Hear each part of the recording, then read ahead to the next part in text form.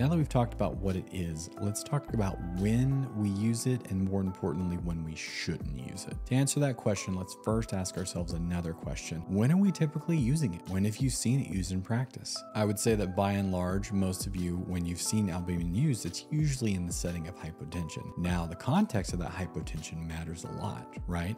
Stop it.